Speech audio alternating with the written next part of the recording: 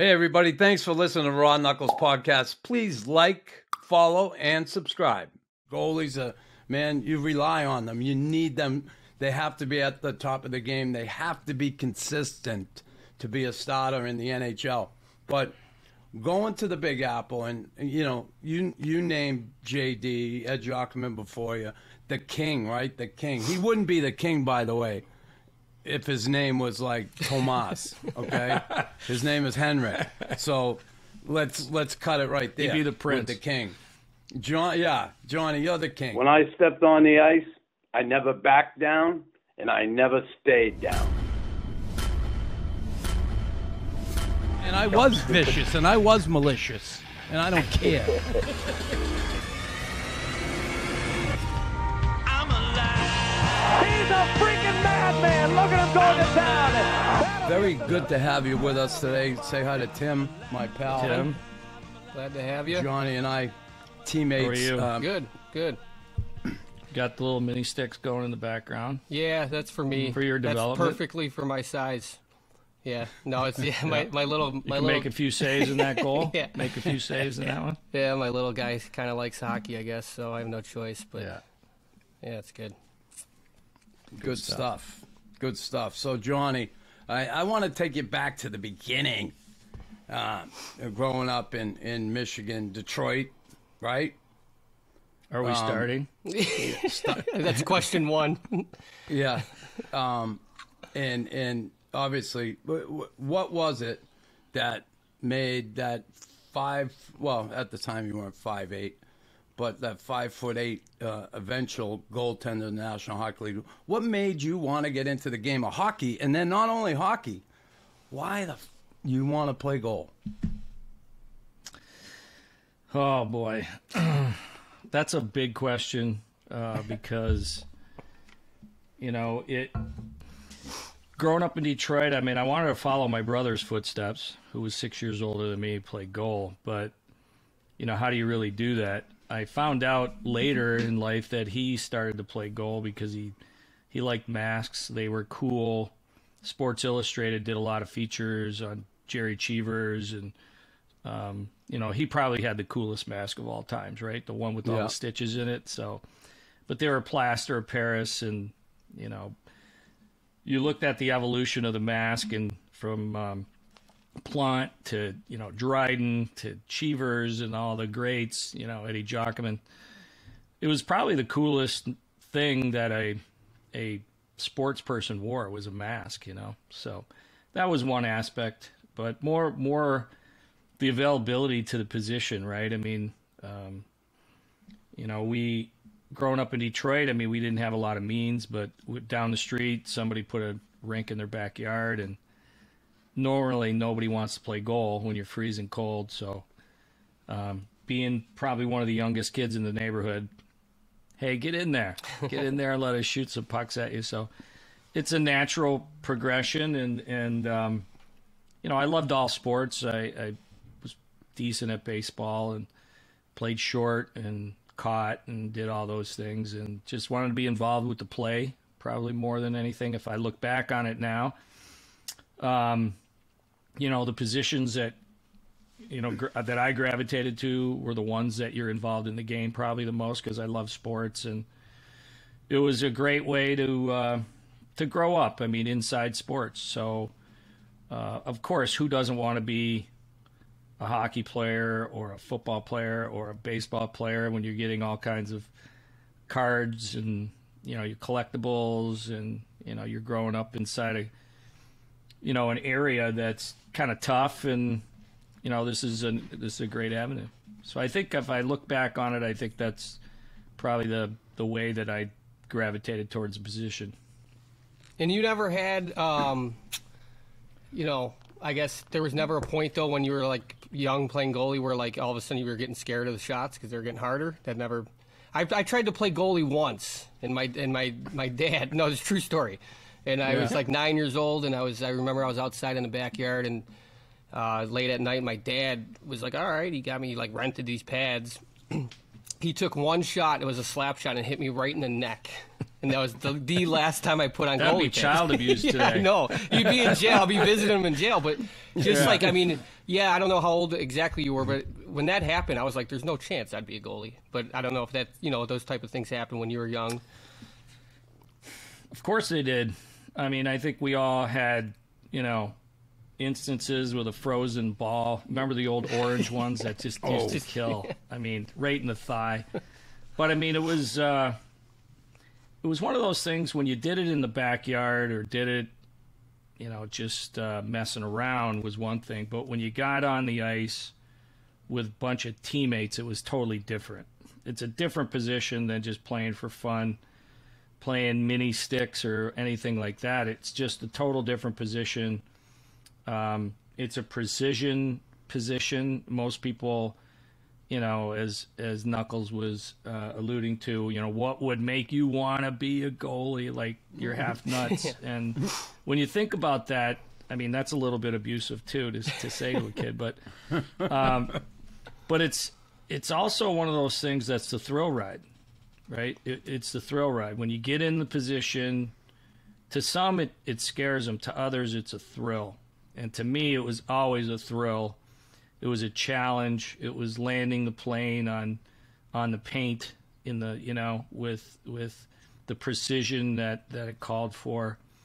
I mean, but you never know how good you're going to be. I mean, like, you never know if you're going to be consistent, because the position is more of a consistent position than it is like really a creative one. Or you just got to stop the puck, as the old coaches say. But I mean, consistency is the name of the game. And, I think when you separate the elements, that's kind of me. I'm more of a consistent, plodding along type of guy than I am this, jumping up and down, go be Chris Nyland for 30 seconds out there and come back to the bench, sucking wind, and get to go back out there after the next 3 to 5 minutes. But for me, it was a thrill ride. I think that, not that I'm a thrill seeker. I just think it was a thrilling position. Yeah, and because I'm 5'7", so I 5'8" on skates. That's how I'd say it. But just like playing for me growing up, it was obviously when we started getting physical, like the height thing was always an issue. I couldn't imagine from the goalie position though. I mean, was there ever times where like you were trying to be convinced to turn into like a player or forward, like at any age, by a coach or parents or anything? With your yeah, I don't think at that time it was an inhibitor. Okay. I think as you move along in a career, I mean, of course, if you're a taller goalie or positional player, you're going to get more looks. I think we've all faced that, undersized players, and today you look at it and nobody's going to be drafted under 6'2", or there's going to be the rare commodity. But we look at the position a lot different today. So I'd say back then, a lot of the great goalies and the consistent ones, from Gump Worsley, to, as I mentioned, Jerry Cheevers, they weren't tall. Bernie Perrant, not tall. And the tall guys, really, Ken Dryden, probably the number one tall guy of all time, they were a bit awkward and they weren't consistent because, you could beat them through the 5-hole. They got caught, things of that nature. It was the compact, tight, smaller guy that became more efficient in the game and could stand up to the rigors of a longer schedule. Like, that's another factor that nobody ever talks about, is the schedule, how that impacts players. And, the big guys today that can withstand that test of time, I mean, they're all going to have hip surgeries and things. I'm hearing things like, I'm fortunate that I haven't had to have any significant things after playing, but I mean, they're a train wreck. Yeah, those bigger frames certainly. In the style of goaltenders today, up and down and all that stuff, the stress on the knees, the joints, I get all that for sure. And Johnny, again, you have that career, young minor hockey career, being an American kid. What was it that opened up the avenue for you to play junior hockey? You played up in the Sioux, and most American kids at the time, right, you play high school hockey, go off to college if you were any good, you had a shot at anything. You go the other way. I never even as a kid growing up, I didn't know what junior hockey was. And I say this today, Johnny. I was a 17th round draft pick, 231 out of 235. If I played junior hockey, I'd have been a first round pick. I mean, Jimmy Mann was a first round pick. Yep. Right? Yeah. And I could play the game. So I think if I knew about junior, I probably would have wanted to get out of town and go to play junior, but I didn't. What drew you to going north? Yeah. I think that's a really important question because we get it often today. But, you know, I didn't want to go that route. I wanted to go to the University of Michigan, growing up in Detroit, or Michigan State. Two really good teams, but they were run by Canadians. And so not to get into the whole who ran Ron what. Mason? Was Mason in one of them? Michigan? Yeah, Ron Mason was at Michigan State, and there were a couple others at U of M before Red Berenson. I predated him getting there. But the point is that, and I think the point you're making, Knuckles, is that, you know, why choose that route? I mean, you're kind of having to break barriers to, you know, be accepted over in Canada to play their game in their land. But it just it happened. I can't say that I orchestrated anything or it was anything I did. I got an invite, went up to try out. They drafted goalies up in the Sioux. They were a last place team. They just wanted to get better. Terry Crisp was the coach, and I mean, he didn't want to have an American goalie. He just wanted to have the best goalie. And, you know, I beat guys out, and it was simple as that. When you can break some barriers, I mean, there wasn't a lot of Americans going to Canada to play. The guys that I knew of were allowed to cross back and forth, so that would be Ken Leiter, Mark Hamway from our area, guys that, you know, played a bit with the Islanders. But then the NCAA stopped that process, and I was probably in the first year of that, where what confronted me was I would be violating my NCAA eligibility, and that really wasn't a decision for me because it wasn't whether I was good in school or bad in school or any of the other factors. It was just wanting to play the game, the sport, and that's all I really cared about, and got an opportunity and took a hold of it. And I'm pretty sure if I failed, you know, early on, I would have been back home, you know, crying and laying bricks like my dad.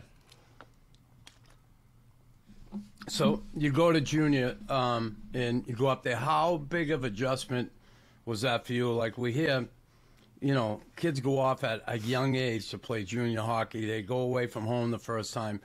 Yeah, you're bored with the family usually, and people watch over you, but you're not at home with you're out of your comfort zone, I guess. Yeah. And how big was that for you going there, and what type of adjustment was that? You know, initially, it was tough because you're being called a Yank and you're in a foreign land, and people, you know, to give it perspective today is kind of hard to do because it's a global game, and everybody's expected or accepted to play in anywhere you go. That wasn't the case. But I didn't hear all the nonsense. I was accepted by the team because I was actually playing well week to week. I was accepted by, you know, the Billet family, who were supportive. But, you know, it was Canada, so it was a different place and whatnot. But I was meeting people. I was in high school. I was going to school some of the time. They didn't really make it a prerequisite, but, you know, it was a policy more than a commandment. And so I just kind of liked the situation and reveled in it, that you could play every weekend. You know, I ended up playing, I don't know, 45, 6, maybe 50 games and had 40 wins. And, you know, so things are going pretty well. Yeah. So when things go well, you overcome a lot of the other obstacles, you know. It's when you get down and you have a miserable time that all the noise comes up and makes it more difficult. But for me, I wanted to get out of Detroit. I wanted to get out of home. I wanted to forge my own life like most do. I was probably a little bit young for that, but I was a little bit naive too, and probably a little cocky to go with it. Just a little bit. But I like that. And I think goaltenders, and all of us athletes, I believe, you have to have a little bit of that cockiness. And sometimes it can be misconstrued, and it's a little bit more maybe confidence than cockiness. Now, so you go play junior, you put good numbers there. When did you start to say, listen, I'm pretty good at this. I just might have a shot at playing the NHL one day?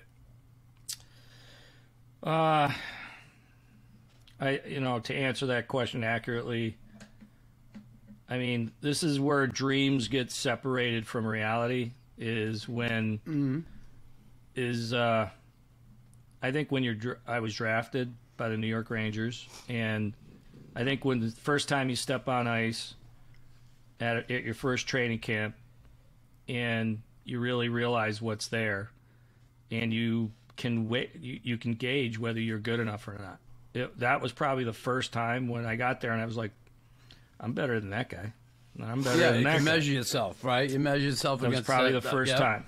And, you measure yourself against the other guys that were drafted in the NHL, the Don Beaupre's at that time, and others, and you're just looking to where you fit. And do you fit in the top group, the middle group? Are you overwhelmed? I never felt overwhelmed, which is good. But I did feel like, the Rangers had a rough bunch of characters, and in that time and day, you had to earn your spurs, and it was be quiet until you're called upon. And I was probably not quiet until I was called upon, but I also, was respectful of the process, but I just thought that I fit. So I really believed from the time that I stepped on the ice as a drafted player that I was ready to play. I didn't have the same experience. No, I went over to Finland, and then at my first training camp with Toronto, I got out there and I was just like, my size always kind of was an issue for a while, so that kind of played in my head too, like just kind of seeing guys and just knowing that was an issue to begin with, I would kind of start believing it. But like you said, eventually I would just be like, I'm as good as a lot of these guys, right?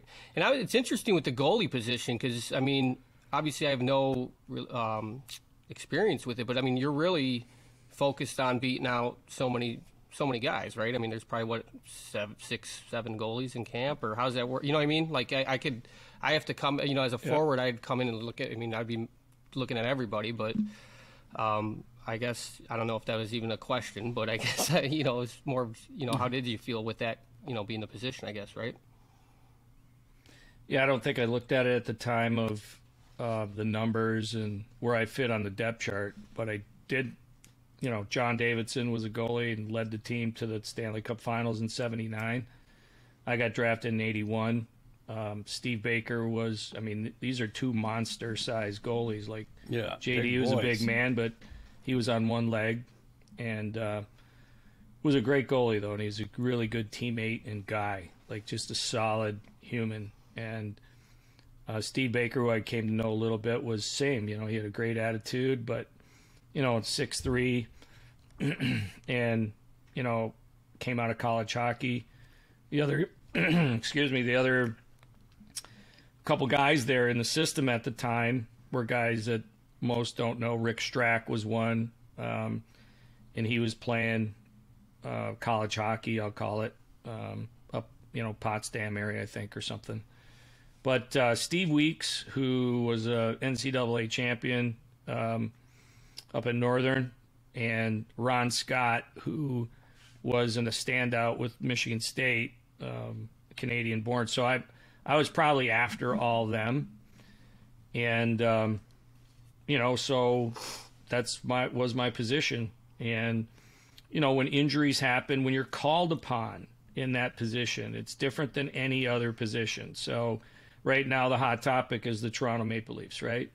and a young kid from Sweden plays his first game and gets a shutout in Toronto, and their goalies are struggling. So what are they paying attention to? I'm sure while they're paying attention to Austin Matthews and their defense core and the trade deadlines upon them, they're looking at, can this kid do what Ken Dryden did?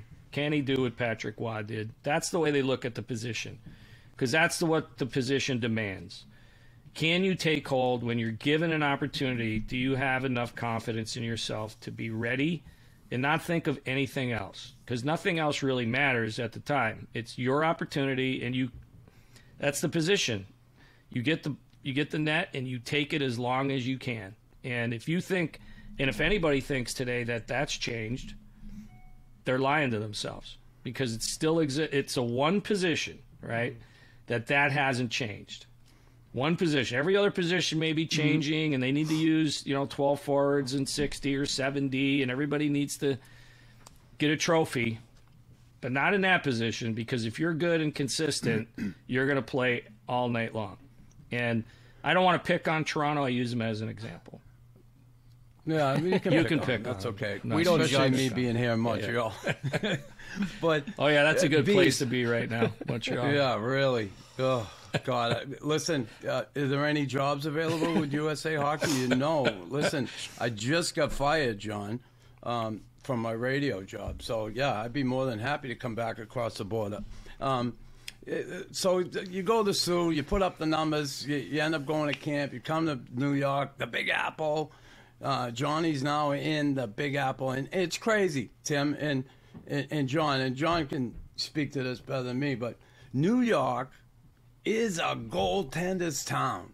Mm-hmm. Like, they've always had a thing for goaltenders. Now, listen, John just said it. It's an important position. It's the ones that never change. Goalies man, you rely on them. You need them. They have to be at the top of the game. They have to be consistent to be a starter in the NHL. But going to the Big Apple, and you named JD, Ed Jockman before you, the king, right? The king. He wouldn't be the king, by the way, if his name was like Tomas, okay? His name is Henrik. So let's cut it right there. He'd be the prince. With the king. Johnny, you're the king. But coming to the Big Apple, how intimidating was that? All of a sudden, you leave the Sioux, you come to New York, the bright lights of Broadway, the nightlife, everything. For a young kid to get thrown in that. And I heard all the stories when Don Murdoch and all the boys down there, like a lot of outside noise. And how'd you deal with that? Yeah. Coming in. Well, I mean, Frank Sinatra, if you make it there, you make it anywhere, right? And yeah. I never really knew New York prior to it. I mean, obviously the ball drops there every January 1st, and we all watch the parades, and that's the way I knew New York. I didn't know it for really Times Square and how crazy it was, other than it's a huge city. And I looked at it as, what am I going to give to this hockey place? And, when you start to get to know it, in Madison Square Garden, the most famous arena in the world, it doesn't hit you until you walk up the steps. And people are like, hey, that's that young goalie they just called up. And, they're like, wait a second, they know me? I'm trying to sneak in here. But nobody sneaks into New York, and nobody comes out alive, really, either. And I will say this, that it probably was the greatest honor of my career, is to wear the uniform, especially my first time, and really having to prove that I belonged. And it's a place that you really have to prove you belong more than any other place, I believe. I think that there's players out there that can hide in some obscure places, and nobody really cares if they have a good season or bad season, unless you bring up a contract talk.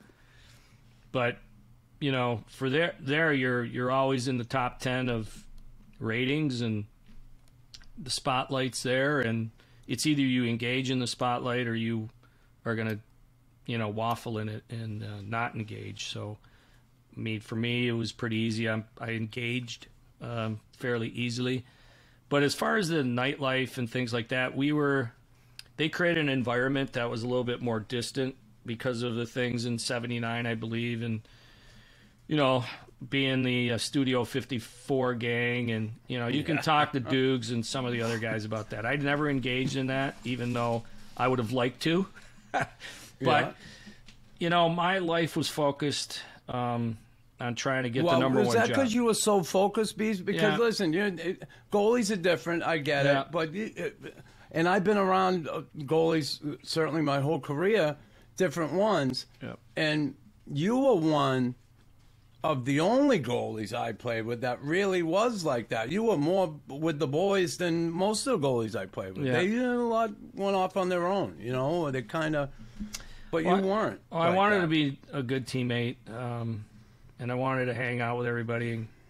I thrived on getting to know people and wanting them to get to know me.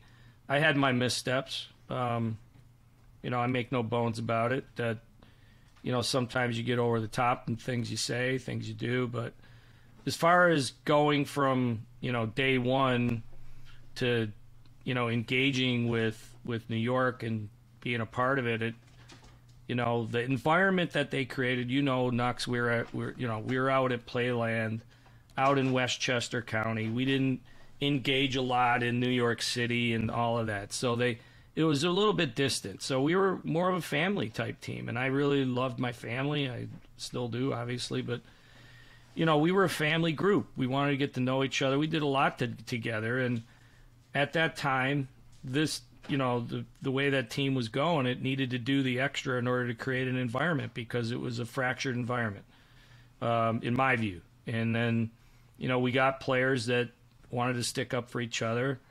We became a team again. So, that's what every team goes through. They go through these processes right now where teams go up, come down. But the one thing that doesn't change is becoming and getting buy-in and everybody sacrificing for each other. That is a remedy that right now that people can't bottle, and they want to know, what it takes. And GMs get fired, coaches get fired over not being able to. It's not because they're not smart. It's just you can't get everybody on the same page. So I wanted to be on the same page as everybody else. I wanted to be one of the guys. So it wasn't that difficult for me. Do you remember your first NHL game? What was that like? I was 18, and I got called up because JD and Steve Baker both got injured, and so they're into their depth. I guess I was the only available guy. So, but I got called up, and it was in Colorado. Played against the Rockies. Now they're a baseball team. So we knocked them right out of the league. But we won 2-1, and Nicky Fotiu was on the left side, and this guy, Paul Gagne, scored on me, early in the game. We got down 1-0, and he kept on coming back to me. That was my guy. I'm so sorry. And I'm like, get back. Shut up. Just get away from me. And we ended up scoring a couple goals and winning. And Colorado wasn't a great team, but, Chico Resch was at the other end, and, I modeled myself a little after Chico, and he, for an undersized goalie, you look at other undersized goalies, and I always had a lot of respect and watched Chico play and his Islander days and Stanley Cups and things like that. So it was a great thrill, and they had some good players. Rob Ramage was on the team. I think he was their first overall pick, and, they had some decent players, but, everybody was just worried about me getting a start as an 18-year-old kid, and then we had a long plane ride home because we played Calgary, believe it, the next night. So they flew Steve Weeks home, who I think he started 16 straight games, and then they gave me a shot. So that was my first game. 16 straight. Imagine that today. That would be child abuse. These kids today, it's like, oh my God, back to back. Well, that's the question, right? The schedule. It was a 21-team league then, right? So. Yeah. Going out west was a big thing. People circling their calendars for, when do we play in L.A., and you don't want to know when you're playing in Edmonton and Calgary, because that was a tough trip. So Vancouver, Edmonton, Calgary, I got the last game. I think we went L.A., Vancouver, Calgary at that time, or something like that. And, it was good. The next night as I said, I think I can't recall all of it, but playing your first game was certainly a thrill. This episode's brought to you by BetterHelp. We all know how easy it is to get swept up in the fast pace of life. So much so that we forget about ourselves. It happened to me. And most of you know I battled addiction and have been clean and sober for years. I thought I could confront these issues on my own. I couldn't. I've become a big believer in the positive impact of therapy. It helped me to learn positive coping skills and how to set healthy boundaries. It actually empowered me to be the best version of myself. So if you're thinking of starting therapy, I suggest BetterHelp. It's entirely online, it's convenient, flexible, and you can arrange everything to fit your own schedule. All you have to do is fill out a brief questionnaire to get matched with a licensed therapist. And quite frankly, I wish BetterHelp was around when I was looking for help. It's so easy and flexible. Find more balance with BetterHelp. Visit BetterHelp.com/RawKnux today to get 10% off your first month. That's BetterHelp, HELP.com/RawKnux. Yeah, you play that first game, then you end up going back down. Yeah. Didn't you go back down Yeah. after you played that first one? Yeah. Immediately. Now, yeah, immediately. So, boom, see you later. Don't let kid. the door hit you. Yeah.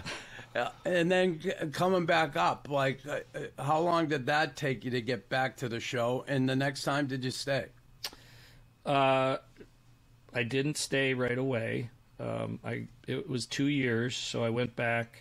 Played 2 more years of junior. Didn't think that was going to happen, but it allowed me to play in the World Junior Tournament twice, which is a great experience. And then went in my first training camp, I would call that as a legit pro, right, age-wise.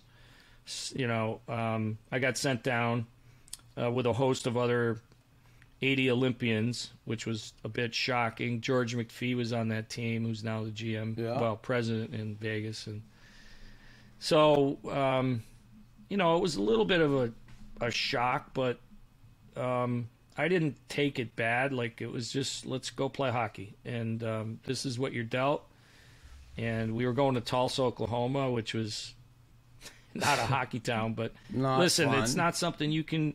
Knux at that time. It's not like we could put up a stink. And Tim, I don't know if you've battled it before, but I mean, you just did what you were told. You didn't call your agent, say they sent me down. And I remember, there's some other guys did that, but that wasn't me.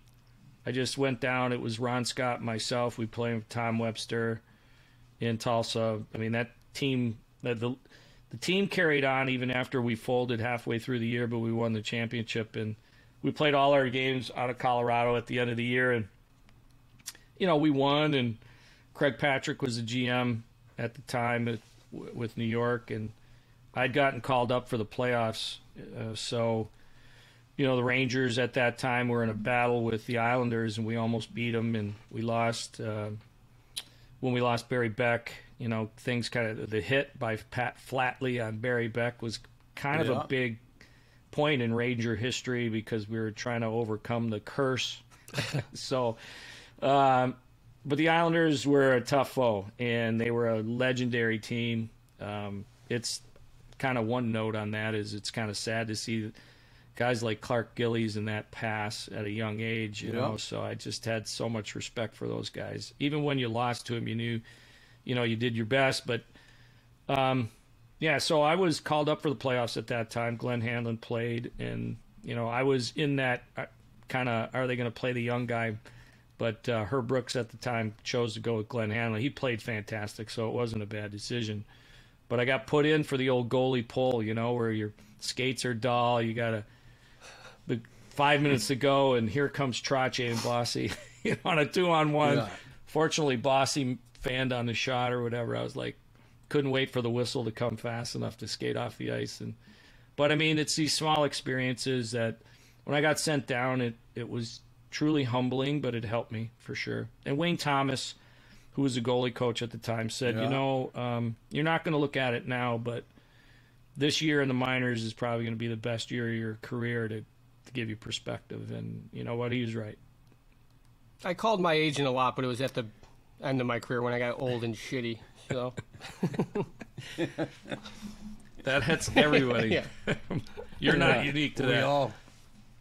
We all hit that. There's no question. John, so your time in New York, and you know, I was playing in Montreal at the time, and you know, I end up getting traded, and I chose New York. I actually got traded by Serge to St. Louis, and I always saw Phil Esposito and Joey Bacchino, and I'd see them after we played down in New York against you guys, and Joey said, "Oh, I'd love to have you here, Knuckles," and da-da-da. Yeah. So, you know, it was a bit of tampering, I would say, in today's game, or even then. But doesn't exist. Serge traded me to St. Louis. I told him, listen, I don't want to go to St. Louis. I want to stay close to home. I'd love to go to Boston. Can't do that. And I said, how about New York? And he called Phil. Boom, it was done. I come down to New York, and, man, it was so different for me. I mean, I was shocked. I got traded to begin with, but I had a beef with the coach, blah, blah, blah. I come in, and you guys were going for a playoff spot that year, right? You were battling. You lost a bunch of games. I come in, and, you know, we lost. The first time I didn't make the playoffs, we lost on the last day of the season. Remember that? Yeah. Unbelievable. Tim, we had to win our last game of the season, and then what was it? The Devils, if they tied or lost, we're in the playoffs. Yeah. And John McClain. Overtime. Right?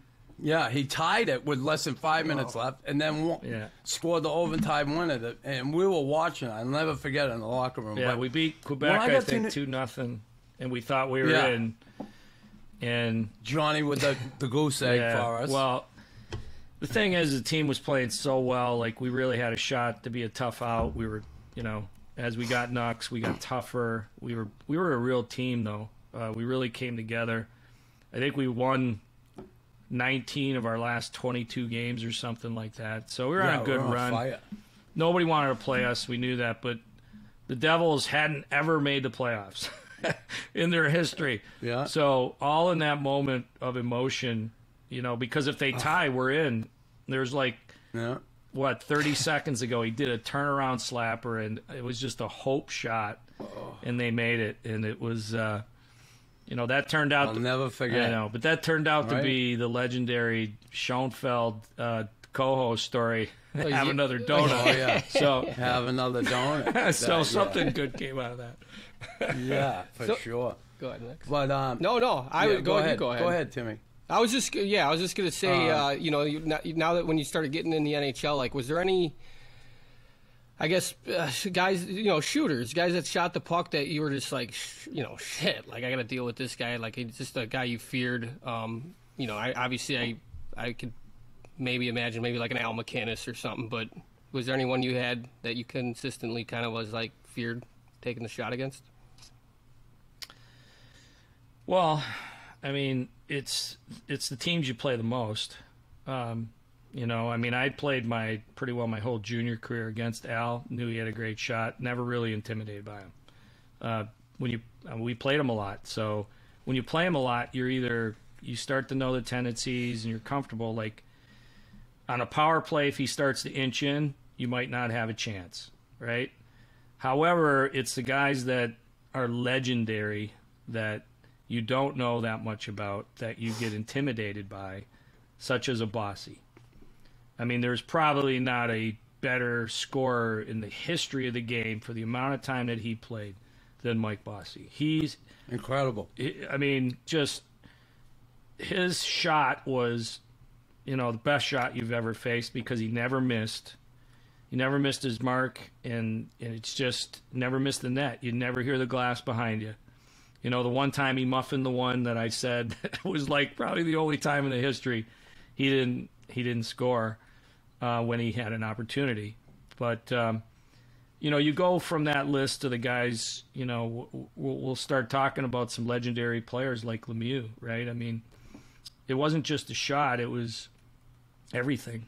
Like he was in everything scorer. Like, he was built to score goals in the National Hockey League, and he makes you look silly. So I remember one of the first games we played in Pittsburgh, we won 7-3, and he had all 3 goals. It was like early in the year. It was our first time to Pittsburgh, and I just sat on my seat kind of in the back of the bus, and I know Grant Ledyard was sitting next to me, and he turned to me and goes, "What are you, like, we just won 7-3. What are you worried about?"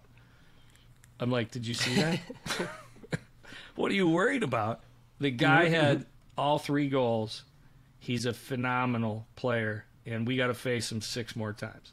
So it was more of that than saying, Brett Hall is a great shooter, or it was the wild guys that you didn't know, and some guys got your number, like Johnny LeClaire, just pitchfork pucks that just would sink on you. Like, he didn't know where it was going, which makes, it's the, it's that kind of unpredictability that, it was tougher in practice probably than it was ever in a game because of guys hitting rolling pucks, and we played on a lot of bad ice and practicing in stupid times and stupid places, and coaches just would not let their foot off the pedal. They literally didn't know how to coach, and because they didn't really care about the players. They just cared about their plan and what they wanted to carry out. And I don't say that with disrespect. I just, video wasn't in, and they didn't pre-scout games, and they didn't give us information like today.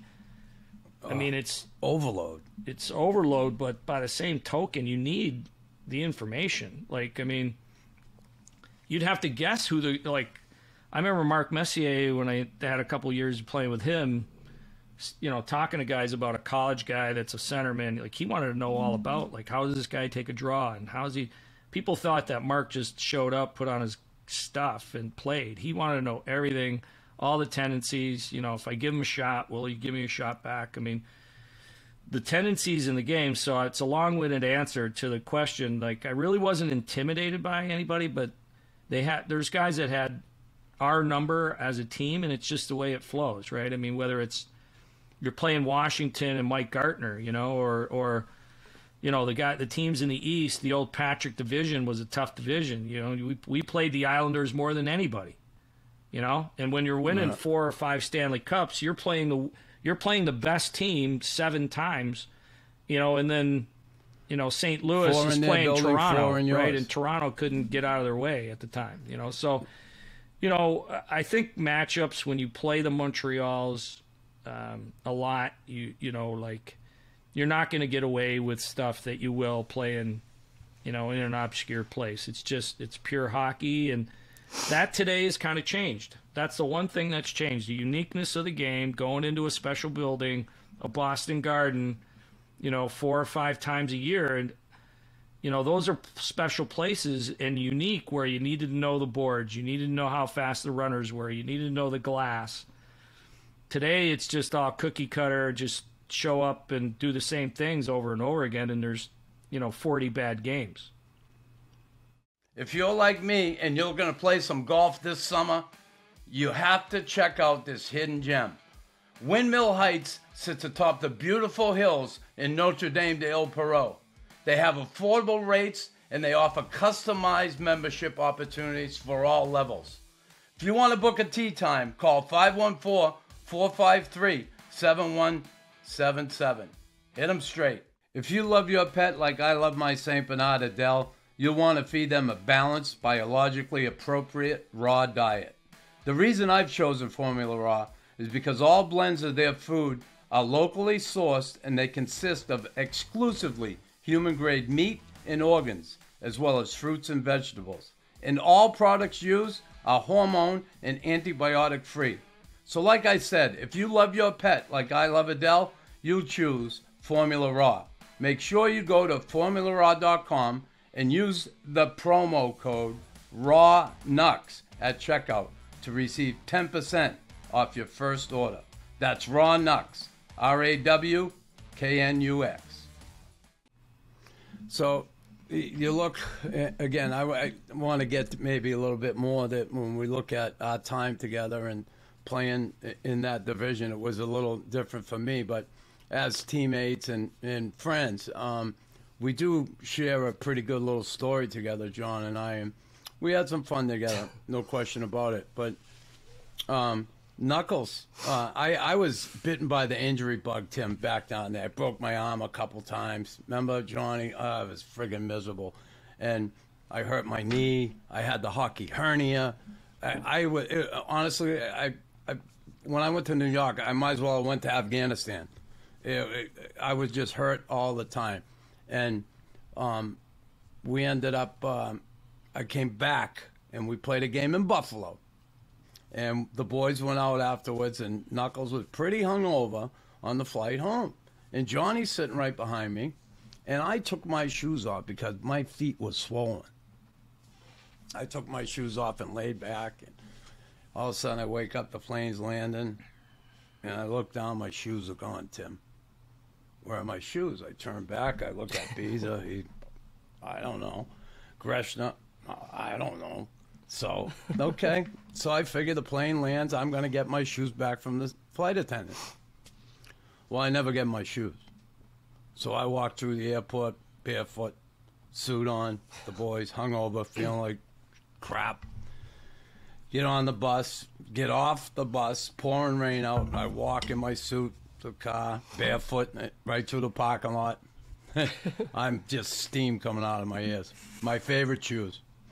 And so I did a little investigating, and I find out that the guy behind me grabbed my shoes, passed them to a rookie, and the rookie put them up in the overhead thing and never gave them the stewardess. So I find out the two culprits. So after practice one day, I went for a few beers with a teammate, and we stopped at the fish market, and it's springtime, to get some fish for dinner. I grabbed some of the scraps from, they cut the skin off, all that. I grabbed a bag of scraps. And the boys were all on the ice the next day, and I was getting therapy, and I ended up I ended up going out to the parking lot, and I took the back seat of Johnny's Volvo. I took it out. I stuck the bag of fish under the seat, and I screwed it back in. Boom. John, maybe things are starting to get warm. He's driving one day with Mark Hardy, teammate, and he goes, "Hey, Hoppo," he said, "I think my wife was driving a car, and do you smell something funny in here?" He said, "I think she hit a skunk or something." And Hoppo said, "I had all I could do to keep from laughing my ass off." He said, "No, I don't smell anything." Oh. Anyway, Johnny, take it from there, Johnny. There's nothing to take from there. It's a good story, but yeah. You got to get the right. No, he still hasn't got the right guy. How do you get to the bottom of it? He still hasn't got. How do you get to the bottom of it? He tells the story, and this is his version of the story. So we'll let you have your moment because you already had your moment. It's a true story when it comes to the car and the fish, but it's not a true story when it comes to the shoes. And he thinks he's got the right guy, but listen. That'll live in infamy as getting the right, because the guy that tells him the story. Yeah, I pride myself on being honest and open. So, how's that going? Yeah, that's going very good. And so here's the deal: Johnny can't get to the bottom of it. He's looking everywhere. He looks under the seat. His seat, he looks in the engine, looks everywhere. He finally brings it to Volvo. They tear the car apart, and they finally take the seat out, and they find a bag of fish. And he comes in, and I'm there, hey, way to go. How about the other guy he passed him to, Darren Turcotte? So Turk, he got scared. I found out he was the other guy. I go to his house one night with Mark Hardy, because I didn't know where it was, and we both had a couple cocktails. I stopped at home. I grabbed a big butcher knife, and Hoppo drives me over to Greenwich, Connecticut, and we pull up, and there's a house up on Little Hill on a knoll, and you see the through the front window the TV's flashing, So the boys are in there. 3 of them live together, rookie, and the car's right out front of the house. So Hoppo pulls up. I jump out. I go up. I get 2 tires. And I come running back, and Mark Hardy, he is in the front seat laughing his ass off. He cannot stop, right? And I get in the car, and he looks at me, he goes, "You only going to get 2?" And I said, "Yeah, right." And I went back. I got the other 2. Next day, Turcotte comes in. He goes, "Man, telling everybody, yeah, someone slashed my tires last night in Greenwich." I said, "Hey, you haven't been playing too well. The fans in New York are crazy, He didn't have a clue. So anyway, the boys, they wish they never took my shoes. Doesn't sound like you're from Long Boston story either. short. They're slashing tires. No. Yeah, just a little bit. But no, we had fun. Johnny, we had a great bunch of guys, the Swedes. How about Tomas Sandstrom, Yanni Eriksson, the Swedes, Ulfie Dahlin, just a really good group of guys. We had a tight team. We had good young players, and a team that was coming together. And it's funny because having been there before, obtaining some of the players that we did, and then afterwards what the team became, you go through changes and regime changes, and that was probably the funnest group we had during my time there. I was asked by Ron Duguay recently on a Rangers podcast about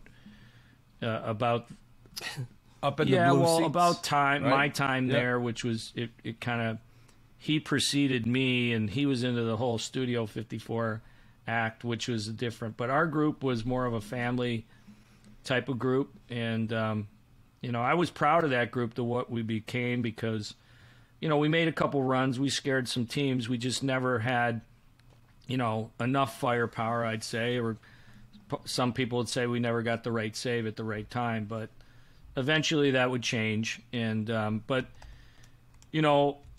at that time in New York, we didn't have all the money either that they probably have today.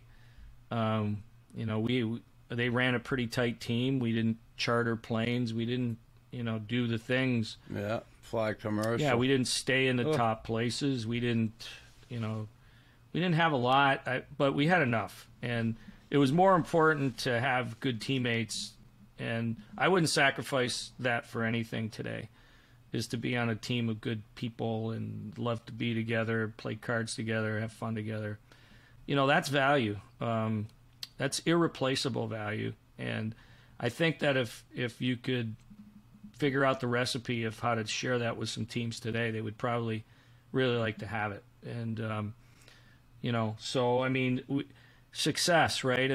Only one team raises Stanley Cup. I know Knux, you did, I didn't. But I don't look at it as my time as being unsuccessful. Yeah, again, I raised it. It was just at my buddy's Stanley Cup party, but if that counts. Okay, well, it does count. No, and it's true, John. A lot of guys who look at great play, like Marcel, one of our teammates, never the career he had. He had an unbelievably successful career and didn't get that opportunity. I feel blessed that I had that Mike Gartner opportunity. I know Mike Gardner with the Rangers, and he ends up getting traded, right? Yeah, that would be before till the like miracle today. happened. When you look at your career, and I guess I want to, because you said it, you didn't have a lot of injuries afterwards. I've dealt with numerous surgeries and arthritis and different stuff, but certainly that small compact frame that you have, and very focused, fine-tuned athlete you were, there were always some of those, kind of fat, dumpy goalies. You were never that. You were in very good shape. But injuries, what was the toughest, injury you ever had playing? Or toughest shot? Do you ever take one in a nutbag where your left nut, grew like a watermelon or something? Well, we tried to stay away from that, but it occurred from time to time. But I never really had an instance with that kind of injury, which I was fortunate. And I'll leave it there. But the ones in the game, I off the ice before my first son was born, I cut my wrist and such in '88, and that led to some, an injury to my hand that changed some movement in it, and you know, I had some tendons cut and things like that. But remember that? yeah, but you know, I came back from that fairly successfully, and so that was good. But on the ice, you know, I mean, I was rocked a lot of times when you come out to play the puck. You know, Dale Hunter wasn't stopping, and today it's powder puff. You know, like it'd be a 5-game suspension if you finished a goalie outside the crease, but Dale used to go looking for that, and that's the type of player he was. And if you didn't know that, you know, but you risked it. So I mean, in the second period, I remember he just smoked me, and we were up 2-1, and it was 3-2 before I even knew it, because I was in la la land. But you never pulled yourself out of the game or anything like that. But I sustained a back injury one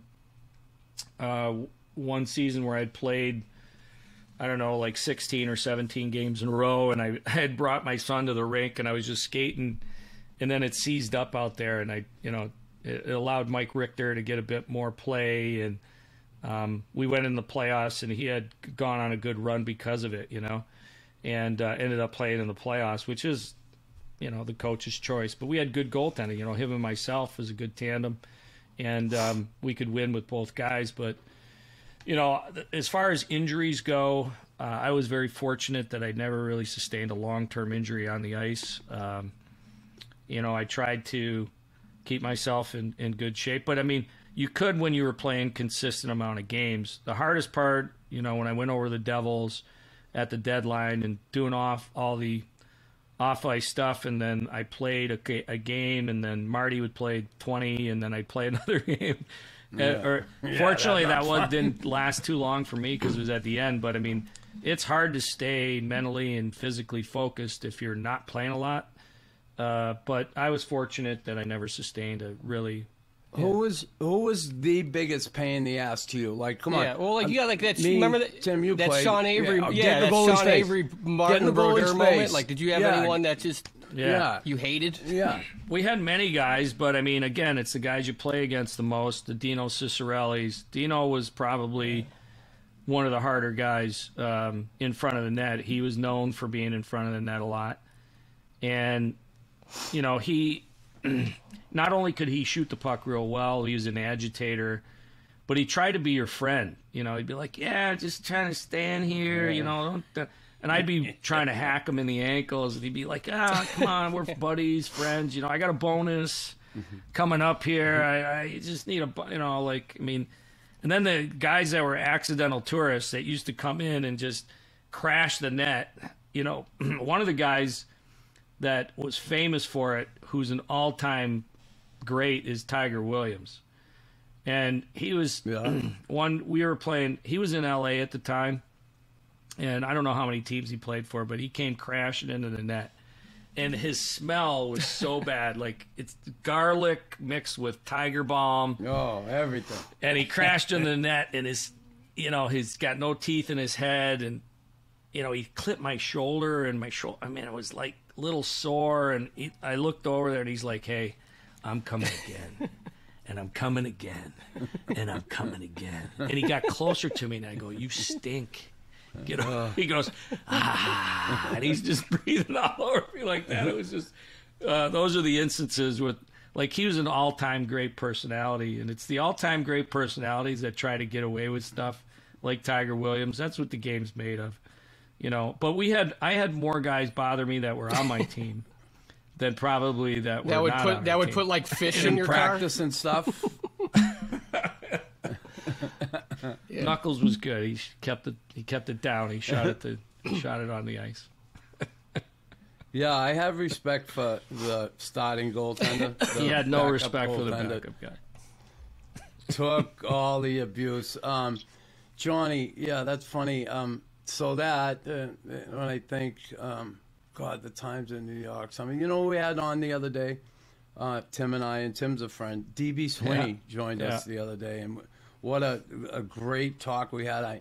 And we caught up on those old days in New York. He was really, we had a lot of fun talking with him. You remember DB, no, right? And all that. Well, I mean, I think everybody remembers DB and being an actor and a lot of decent roles, but a big hockey fan that used to, hang out with us quite a bit. And I believe last time I talked to DB, he was living in Chicago, and he had a kid playing, and he likes talking hockey a lot.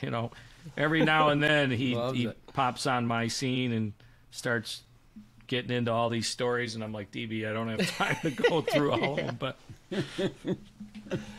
he loves the old hockey stuff.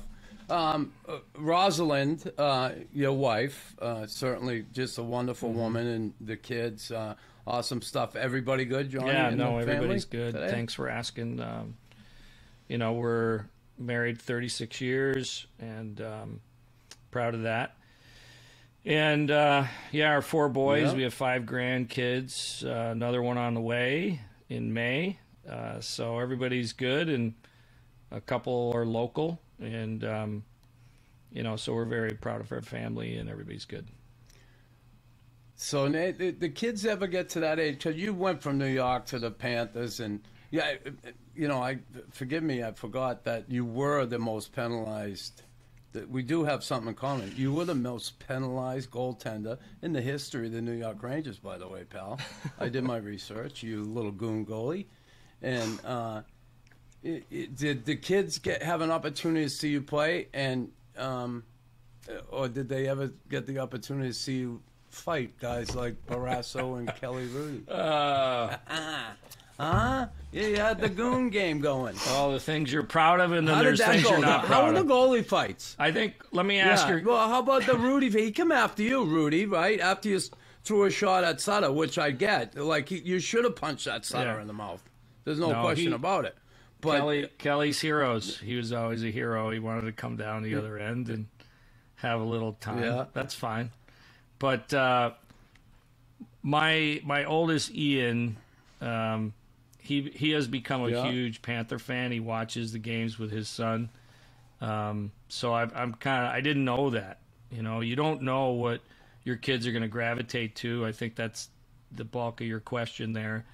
Do they talk about the fights, and because you can pull them up and show the grandkids like, hey, look at you and Hextall going at it, but fortunately there wasn't a lot of those. But I do remember playing in a game in Philly where there was a little bit of a dust up, and I was playing in Philly at the time, and this kid, I don't even remember his name now. He's a French goalie, a lefty, and I had to skate down the ice like midway because he was being a jerk, and so I grabbed him, pushed him against the wall, and he just let me do whatever I wanted to do.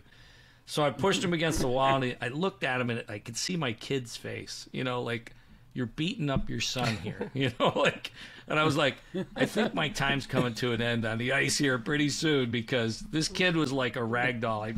I just got him like this, and he was like, jellyfishing all over the place. I'm like, why are you letting me do whatever I want to do? But anyway, it's those types of things don't happen much anymore. I mean, and I think that's a good thing, but the goalie, the atmosphere, that kind of stuff, sticking up for each other. I mean, that was just part ingrained. You just had to. You didn't have to really fight. You just had to stick up for each other. Let the fighters fight. The scorers score. The goalie stop the pucks. I mean, but people are out of their lane now a little bit. Where you don't have to stick up for each other, and they wonder why they don't have a team. And those things are changed, and that's part of the game. Evolving. In a way, I think we'd all agree, some of the, everybody that's getting close to 60, that's probably still around the game a lot, that sees some of the downfalls of it, is, re-refereeing game. I'm on too many calls weekly on poor officiating that has to re-referee a game because they got video, and they're not getting any smarter. And it's not to pick on officials. It's just the game happens so fast. Sometimes you just have to let things go and let them be, But we got to get every call right. Well, you don't. Even when you re-referee it, you don't get it right. So I'm watching a game the other night, and I'm watching because of the World Championships, and we're looking. So I'm not watching all the great games. I got to watch some of the teams that are not in the playoffs. And Arizona, I believe, was in Toronto, and it went to overtime. And Toronto made a great comeback. They tied the game 4-4, and Matthews gets interfered with in overtime. Clear interference. And, they end up losing in overtime. And, Matthews can't do anything about it. And the commentators say, the refs have been told to put the whistles away in overtime now. Let the players decide. Well, what kind of sense does that make, right? I mean, in years gone by, that would have started an absolute Donnybrook. But what happens the next game? The next game, Matthews is getting interfered with Dahlin, and he cross-checks the guy in the neck and gets a two-game suspension. Do you follow and understand what leads to what? And that's not making anything any better by saying you're going to re-referee the game or suspending anybody and, hurt me. He loses $100,000. I mean, I don't get that process. And how did I get there? In this part of the conversation is like when you're in it as deeply as I am on a daily basis with those types of things, I'd like to usher back in some of the, late 80s, early 90s, because the rule book was written mostly then. And it's gotten rid of a lot of the, slashes on the hand so Mario could go through the middle. But it hasn't entered back into, until you get to the playoffs, right? Some of the real good team-building things in the game. And I'm not just talking about the fighting, because you started with the goaltenders. I'm just talking about sticking up for each other. I was going to say, no, and I wasn't, I mean, good aggressive I'm hockey. not by any means was like the first guy to get in there, but you do see stuff. I mean, sometimes you see these big hits on TV and nobody does anything. And I'm just like, I'll start thinking like it's a bad locker room. Like they have a bad, like that's just immediately what I think. And it's just, you're right. It's just kind of crazy how there's no accountability. It's just, it's nuts. Yeah. No. It's funny, and I worked in the radio here for 10 years, and some of the guys on the radio, when we'd get a new player, they talked about Shea Weber, or they talked about this guy coming in, or that guy, they'd say, oh, he's really good in the room. And some of these smart asses on the radio would be like, oh, I want a guy that's good on the ice, and they don't have a freaking clue what it takes to build a team and hold a team together through an 82-game season, and then the playoffs, forget about it. So it's just funny how it's so important when you bring up the team thing. And when you did bring it up, John, it spurred my mind. For you, I want to know who was one of your favorite coaches. Now, I know goaltenders, not a goalie coach, but head coach, and what is it that you look for in a coach when you're picking a coach for the U.S. Olympic team or the World Juniors? Yeah, I mean, I don't think the two kind of align because, I mean, I played in 3 different places for Roger Nielsen, and I think the world of the guy, so I would pick him because he did the homework, right? He was known as Captain Video as a head coach. He's ahead of his time. And he got his assistants to do the other work, the power play, penalty killing. He set up the whole meeting, sequence the way it exists today.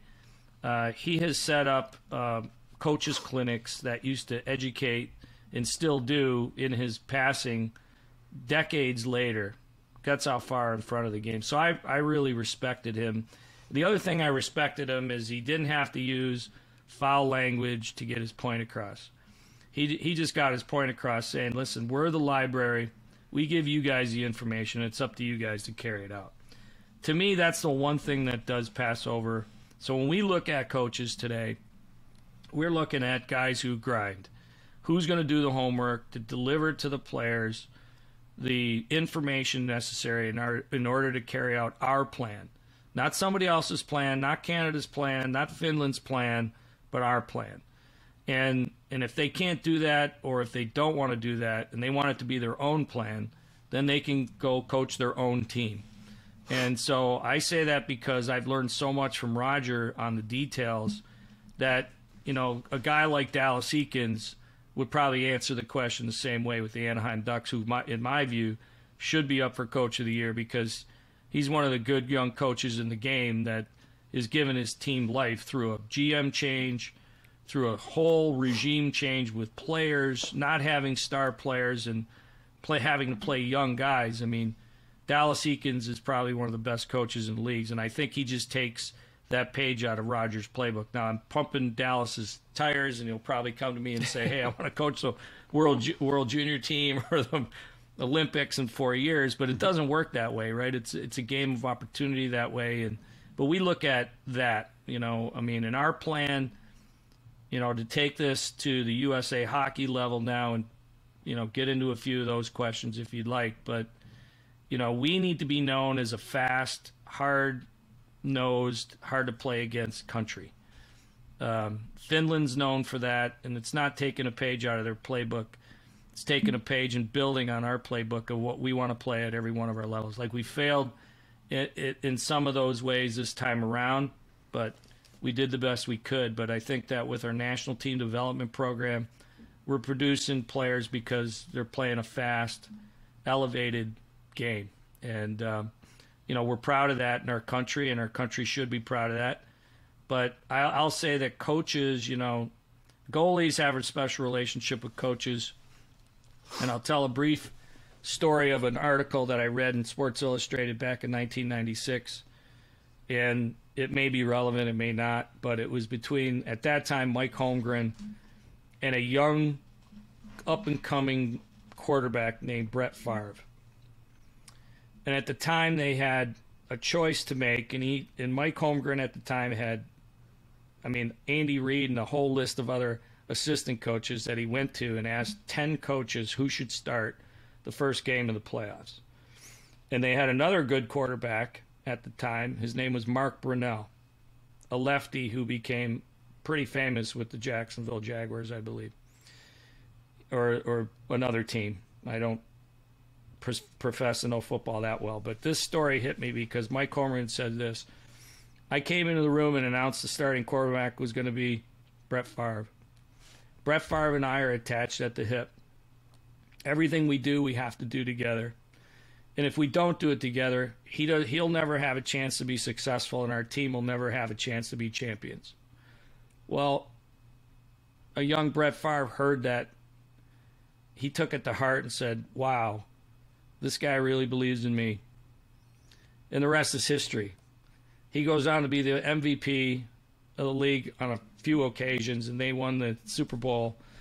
And that's what it takes in a relationship with a goalie and a head coach. And to me, when I had that in the places that I was, I could be successful. Without it, I doubted the coach and I doubted the play, and you just doubt. And that's how important that position is. And I'll tell you right now, you look at the last two Stanley Cups and Vasilevsky and John Cooper. I told John Cooper that story at a Level 5 seminar at USA Hockey's Level 5 seminar in Lake Placid about 3 years ago. And every time I see him, he's like, I love that story. And it's those types of things that you see around the league, that if you have that relationship with that coach and that goalie, watch out, because that's success. Oh. Super duper Johnny Cooper, right? Super's Were got you it at the together, Olympics man. You this gotta admit. last Olympics? Were you there in Beijing? I was supposed to be, but I didn't make it. So we put the team together. We went to L.A., and before we were going in, I got COVID. So, long story short, I drove 33 hours home from L.A. Because I wasn't going to stay in the hotel there, and then I was. Once you get it, it's hard to test out of it. So I wasn't able to make it. So as a fan of the game. Yeah, they really missed me. As a fan of the game, I think this is 2 years Olympics now. I was still playing the last Olympics where they had to use replacement players, and I was just I thought I was I played on 3 world championships. That's when Jimmy Johansson passed away.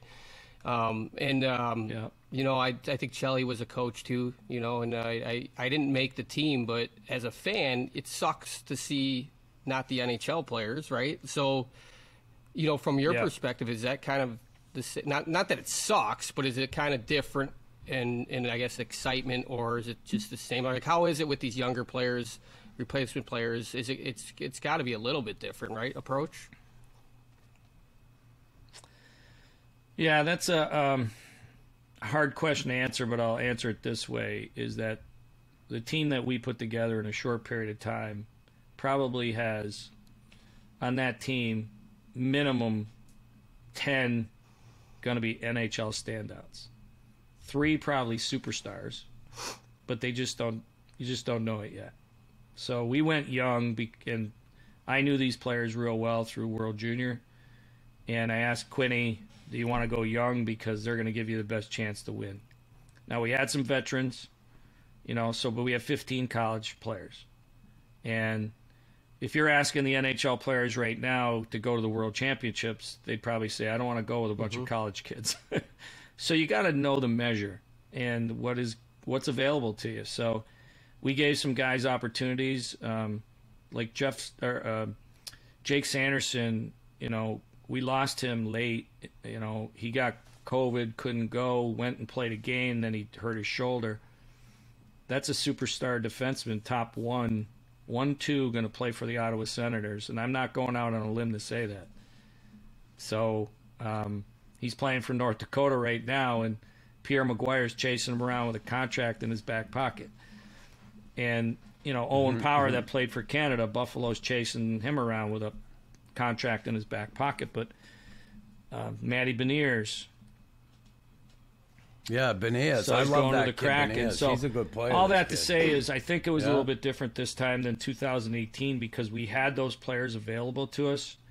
You know, Jimmy passing was very untimely for that, and I think he would have made the same decisions, even though, you know, I think at the time, and you can't go back on it, you know, the coach there really has to want to play that type of player too. And you know that, Tim, that, you know, to be given an opportunity, you know, is an interesting thing. And I think they learned their lesson. I mean, we learned from it. So this time around, we were going to go with younger guys, and we did. And we never lost in regulation. We lost in the shootout.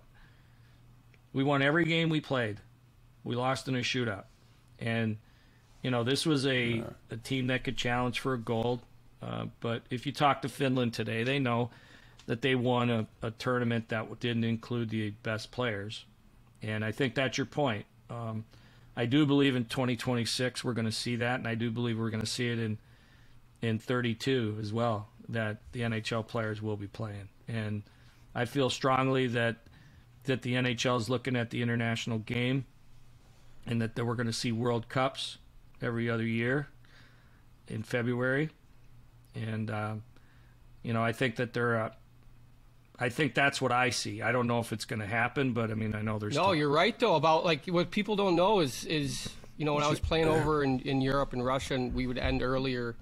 A lot of those European teams, like a lot of those guys play together. You know, like they don't have like enough NHL players where like it's going to be all NHL. You know, like Russian guys, it's going to be all NHL Finland guys. So like.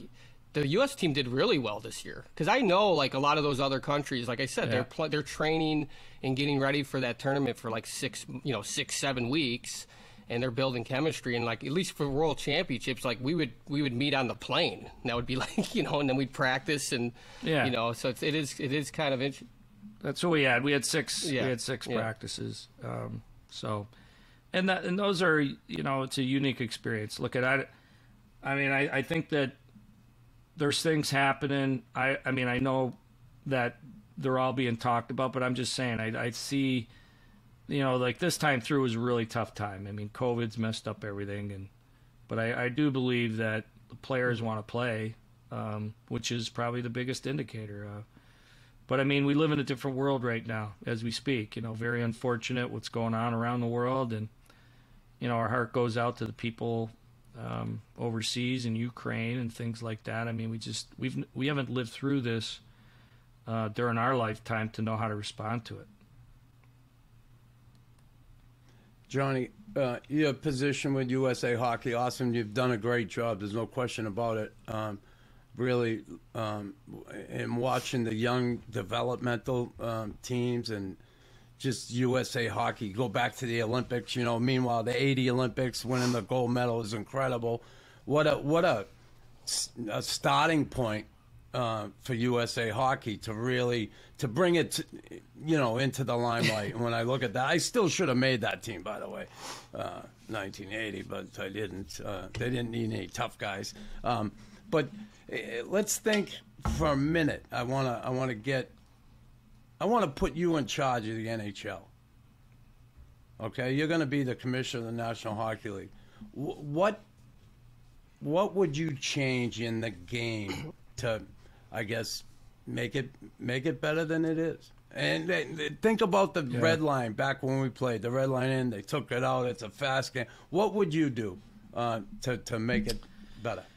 Well, everybody could be, Gary Bettman for a day and say, I would take out the trapezoid and put in illegal defenses and things like that. I mean, I don't think that's necessary. I think, to me, I would probably officiate it. I would have it officiated differently. I think the game's so fast now that,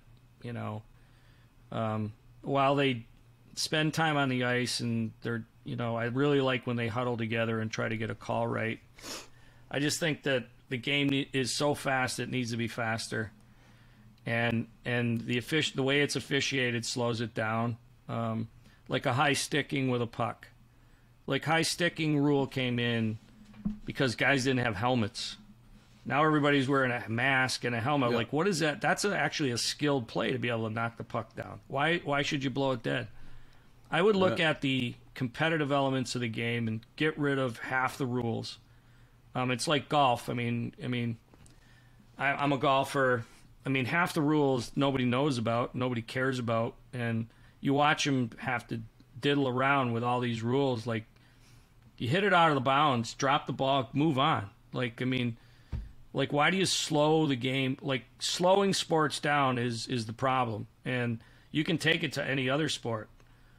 Baseball, like walking out to the mound. Like, what do you have to talk about? Yeah. That you need to make a trip to the mound because your guy's psychologically a problem. That's actually what the fans want to see, is how he handles the pressure on his own. And it's a famous there's so many famous times where a guy walks out to the mound, the guy throws the next pitch, and it's gone. Yeah. Way to go, buddy. You really helped him out. Yeah. But nobody ever talks about that. But I would increase the pace to where it's a 2-hour game, and you know that you can sell it to your people that this is going to be a 2-hour game. They reduced it from a 3-game. How do you do that, though? How do you do that with the referees? How do you listen? They went from one referee system to two, which to me created competition. You allow them to manage I gotta the game. call That's I how. think it screws the game. You're calling things ticky-tacky things that are ticky-tacky things that you think are a penalty, and they're subjective. Like getting a stick, like knocking a stick out of someone's hand, that's a penalty. So yeah, you're asking me. Hold on to your stick. I just think every time you blow the whistle, it's a problem. Like, it's not basketball. There's no out of bounds. People love to see the play carrying on. It's interesting because you're going to blow it down and you're going to have your 3, commercial timeouts anyway. That's when everybody gets a rest. But to me, the game's played so fast that the refs almost slow it down on purpose.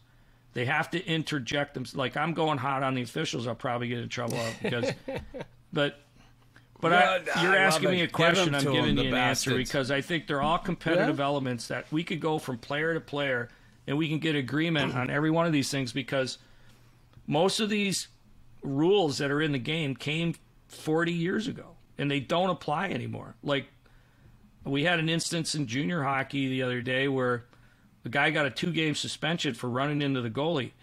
He was taking the route where the goalie, goes behind to stop the puck. He comes back this way. This guy came around that way. The guy took the route to go cut off the puck. He ran into him and he stopped. Nobody did anything. There was no No violence came out of it, but he had a little finger issue. And I say that not to be dismissive of goalies or not to be protective, but he took the wrong route. And the guy that, took the route he took gets 2-game suspension for that. That's overdoing it. And to me, it's a player's game. It's not a referee's game. It's not a coach's game. It's a player's game.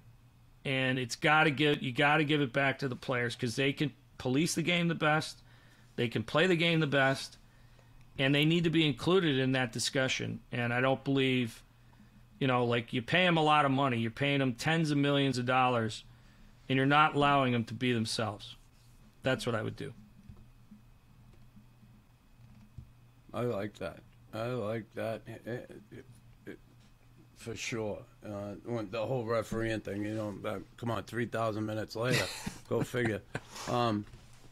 Johnny, couple things. If you were to write your hockey eulogy, what would the first line be? I needed the game more than the game needed me.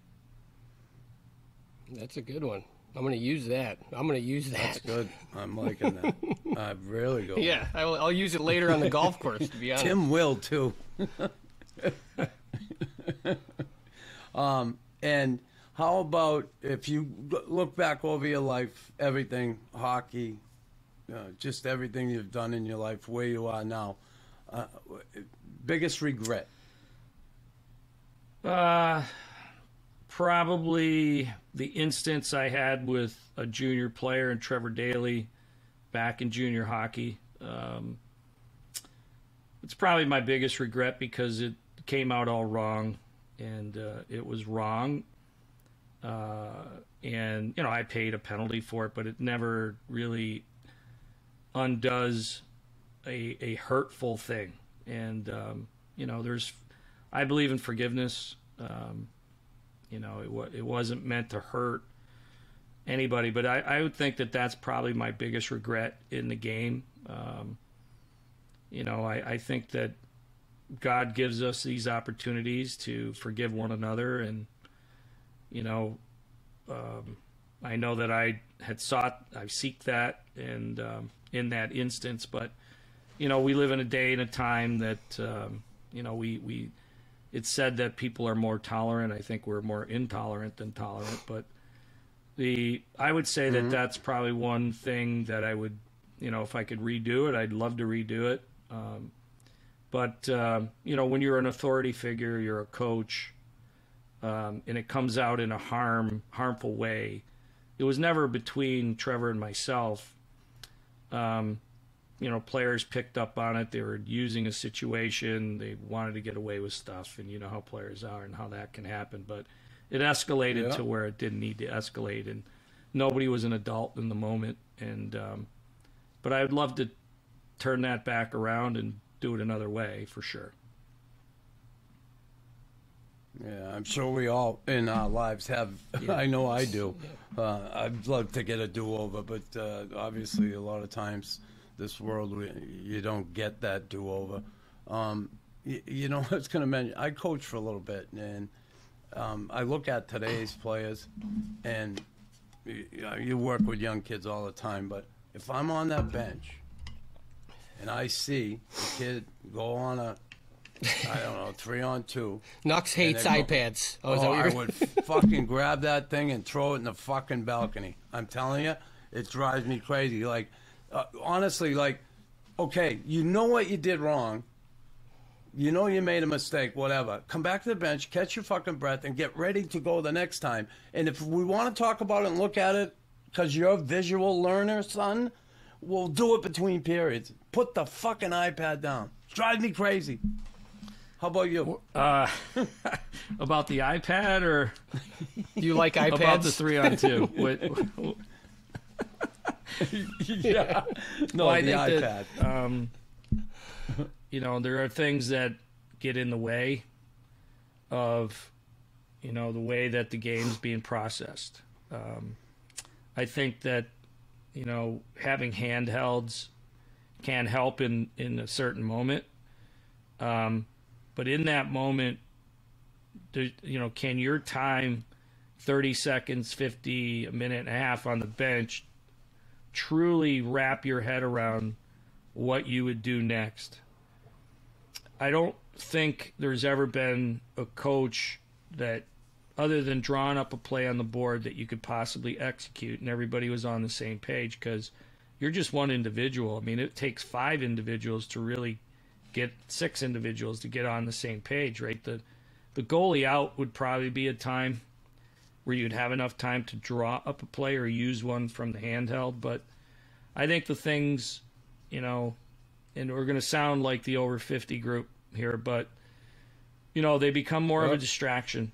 And we talk about it all the time with our young kids at the NTDP, where they got to put it in the sleeve and just leave it, and not, have your new best friend talking in your ear all the time, or you're visually seeing something that you don't need to see. Because if it's given a choice, and the psychologists will tell you this, that 7 out of 10 times they're going to make a bad decision with their handheld. They're going to distract themselves away from what they're supposed to be doing. And I don't come up with that. That's the experts. And that's not going to happen on a bench or going over a 3-on-2 or anything like that. But there's enough distractions, with people, fans, aggravations on the bench, just between teammates. Like, everybody thinks, oh, they all get along. Somebody else is going out there ahead of you. Did you ever realize that? And I saw a couple kids this weekend that we're looking at closely, and give it a head shake when they're not out there for a D-zone power play, and they think we're not noticing that. That's a problem for you to make our team. Yeah. And it's those little things, that those tendencies that become instinct, that body language matters. It just does. And then the words you say. But the big thing for us today, I think, with the handheld devices, and if I could just be totally honest with you, I mean, it's become such a distraction, because you never know who's talking through that other end. And they're getting all kinds of advice. Players are full of so much information that they can't process it fast enough. And I think Knux, that's where we have agreement on it, and I don't have to throw it or break it, but I'm frustrated with it, because I know the amount of disinformation and distraction for young players today is hard for them to disseminate. And people are wondering why are so many people distracted and frustrated and not happy. I mean, how about simplifying your life a little bit? Nobody can accomplish all these things in a day. Just sit back and enjoy. Smell the air a little bit. Go for a walk in the grass. Go. I mean, these are all the things that are told to people that are, all of a sudden suddenly get cancer. They're like, man, I just need to go outside and look at the trees and take in what God's great earth. Those are the things that those patients say. If you can go and talk to Dale Howardchuk, today, bring him back for a minute, I would spend more time with my family. And, these are the types of things that you don't get back in time. And I say that, not to be like, we all have these handheld things that we are married to. Yeah. But, if we can set them down, if I could set mine down for a couple days in a row and just get away from everything, I mean, it's a good couple days. Our former teammate, Guy Lafleur, going through it right now. He's not well. He would be telling you, go see the air. Go see the air, Christopher. Go see the air. You know it. Go see the air. I don't know if you can see the air, right. But maybe he meant the hair. Yeah, the hair, call this. How about Johnny last? Well, who, looking back, had, I guess that I have mentors in my life, certainly, and looking back on who they are. Who was that mentor for you? Who had the biggest impact on John Vanbiesbrouck and his his life, his career, and his life up to believe it or not, the best mentor in my life is my wife. And it's not just, to build up points to go out and have some fun. It's not that at all. It's just a good relationship that's healthy that, I get it. You need that accountability, right? So I just think that I need accountability at every corner. And, it helps me every day. So I have it, I have it in her. But I read the Bible a lot. I think that, my relationship has grown in that capacity. So I get mentored by the Word, and I think that that's a great mentor for everybody because, Christ calls himself the counselor that is to come. And I believe that I've been counseled in, the forgiveness category, and that's an important part to eternity, things bigger than ourselves, sacrifice. But, people-wise, I learn from everybody. Knux, you were a great teammate, and you'll always be known as a great teammate. Thank you. And I think that we learn from each other. We learn from, people that we've spent in the trenches with that I look back on and I draw that support. There's guys that didn't want to be in the trenches, and you learn from them too. And it's nothing that should be shunned. But I mean, life's too short to, like the things that I don't like is when we become dismissive really quickly without giving people a second chance, a third chance. And, we need support like that. But, I'd have to say my wife's my great teammate, my mentor, and I know that we're on equal ground because we're the same age and all that, but people of your same age can be great mentors and accountability partners. So we're fortunate to have that relationship. Wow. Yeah, and that's awesome. Listen, I looked at Jamie, my partner in life today, my best friend. Guys were always my best friend. I've never had a woman be my best friend. She's my best friend today. So I know where you're coming from. That is awesome. Awesome stuff. John, I like my wife too. I was just wondering. You better start loving her then. Timmy, I love that. No, I'm just kidding. Go on, Johnny. I'm blessed. I'm blessed with my wife for sure. Good. Hey, I want to thank you for joining me today. You were a great teammate. Obviously, you know what I think here. The respect I have for you. I'm happy you're in a good position in life today, and I'm so happy you joined us today. It was awesome to catch up, and I wish you well.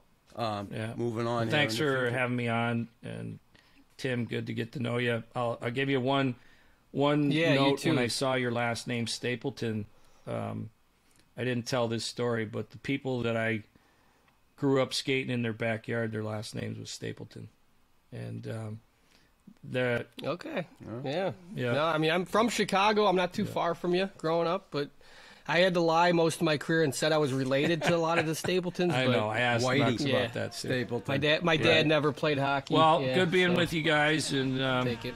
We wish you all the You best. too.